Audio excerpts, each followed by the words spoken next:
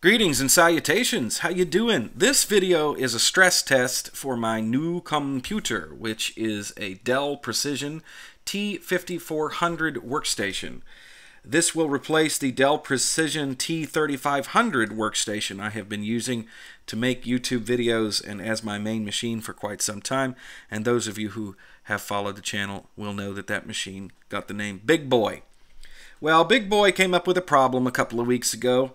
It started to throw errors at boot time. It wouldn't boot. And on these computers, right here where you see the headphone jack and the USB inputs there, right there, there is a cluster of numbers. And it was indicating that there was something wrong with the RAM in the machine. And I tried to track it down. I bought some more RAM. I changed the configuration. I did all kinds of crazy stuff.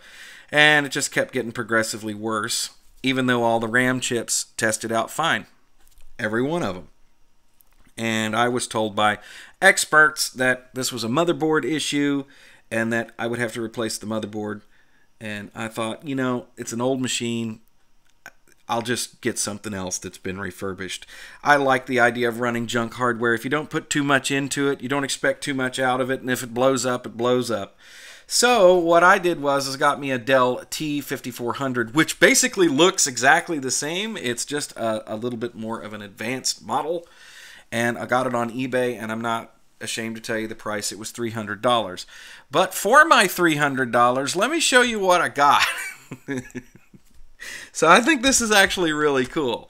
So I have made H-top unusually big in the terminal there. So if you're looking on a device with a small little screen, you'll be able to see this.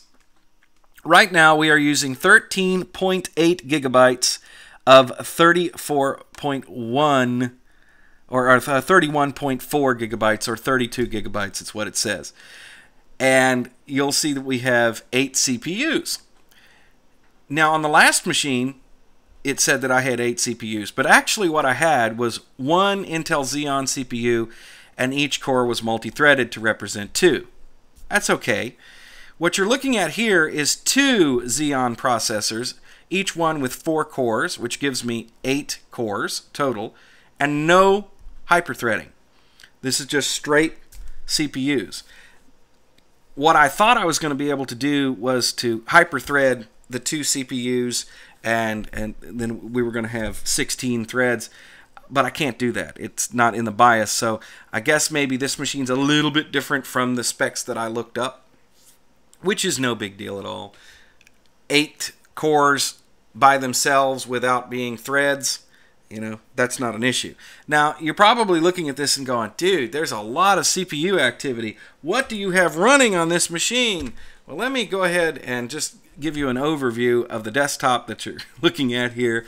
We have a 1, 2, 3, 4, 5, 6 virtual machines, each one of them set to have 2 gigabytes of memory with full video acceleration, 3D graphics, and 256 megabytes of video memory setup, which is the max that you can do in VirtualBox.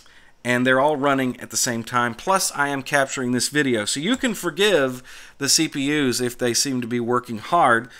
Can't hear the fans running. The machine doesn't seem to care. So it's pretty much the same deal as the last computer I had. What I have done, let me go ahead and open up a regular terminal, and then I can show you some stuff here. So what I have done with this computer is just taken the hard drives out of the old computer and put it in the new one and booted them up. And the hardware is similar enough that there was no issue whatsoever. Ubuntu just booted right up and it looked the same. Now, I was running the other machine that I was using off of a different drive. So this is when XBT came in very handy in that restore function. I actually just did a backup, restored it, turned that machine off, put the drives I wanted in that had the install on it, and then restored the home directory, and it was done. So in this machine we have currently 2 hard drives. I've got a 64 gigabyte SanDisk SSD that has some swap space on it, and that's also the root. That's where the operating system is. And then you will see that we have a 1 terabyte home drive. That drive is a Caviar Black. The machine came with two 500 gigabyte drives in RAID 1, which in and of itself is okay. But when I opened up the machine and looked at them, they weren't matching drives, number one. And number two, they were kind of old. One of them was an old Western Digital green, and the other one was a Toshiba Desk Star. They're fine drives. I will probably take them and check them out at some other time and may recycle them and put them to use somewhere else. But I feel better having an SSD and a Caviar Black in here. I've got a ton of these Caviar Black drives, so if this one dies, just stick another one in. So that works out really good.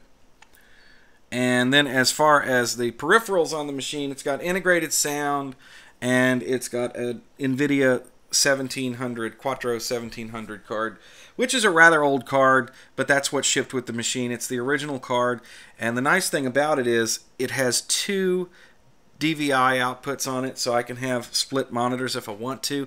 Right now I can't do that because of space. I don't have enough room on my little work area to have two monitors sit on the desk, but sometime down the road I might do that. So that's a nice thing to have, and instead of having to put another card in the machine, I can do that. It's only 512 megabytes of memory in the card, but it seems to be doing what I need to do. The card that was in the other machine was a 570, which also was 512 megabytes of video memory. They seem to perform about the same. This one's maybe a little zippier, but I don't know. I haven't messed with the machine too much so far. So yeah, that's pretty much it. This is going to be the new big boy, and I'm just going to, like I said, since I took the drives out and put it in this machine, guess what? There you go. These are great machines to play with. They are awesome. The market seems to be flooded with them. I found a ton of them on eBay. I must say that I wasn't particularly thrilled with the seller that I bought this from, because I had some questions that kind of little red flags that came up, like I asked what kind of hard drives were in this computer, and they couldn't tell me, which would make sense if they had just a ton of them.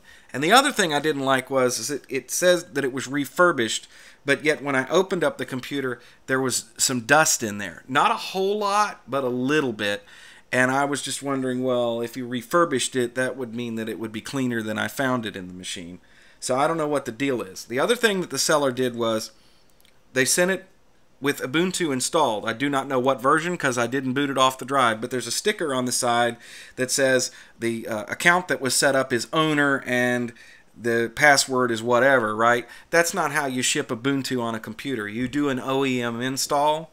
So I'm going to let them know that, and if they want me to help them to learn how to do that, I will. If not, whatever.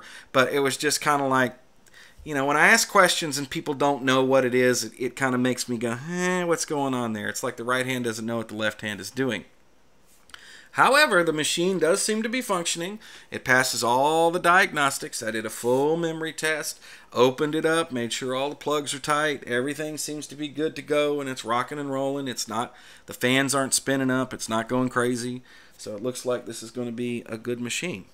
So we'll get back to doing videos for like the last week and a half or so. I've been kind of in this limbo with a computer that didn't work very well. I mean, this Ubuntu setup that I'm using right now to make this video, it just doesn't work really well with only 2 gigabytes of RAM. It's very slow. The only thing I could do was email. I could watch YouTube video, but it was very choppy. It was kind of weird. So yeah, that was what I was dealing with. And I'm kind of happy to get that resolved. And we will rock down the highway with this and see where it goes. So far, so good. The people who do follow us on Facebook, they already knew about this. A lot of people had some very positive suggestions, nice things to say. Thank you very much. I appreciate all of the feedback that I got there.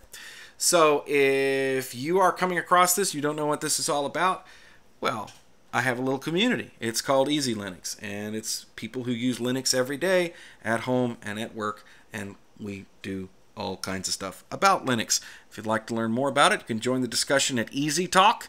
You can also check out Easy Linux on the web, and if you are a Facebook user, you can give it a like on Facebook if you would. All of these links will be in the description to this video, and also check out freedompenguin.com for more about Linux. You can find contributions from content providers such as myself at freedompenguin.com. So thanks, gang. Thanks for hanging out with me and looking at the video. I know you geeks out there, you like these sorts of things. This is a kind of a fun machine. It really is. So far, it did boot up. Still got to learn my way around, and we'll see how it goes over time and all that other kind of stuff. So there you go. But tons of them on eBay.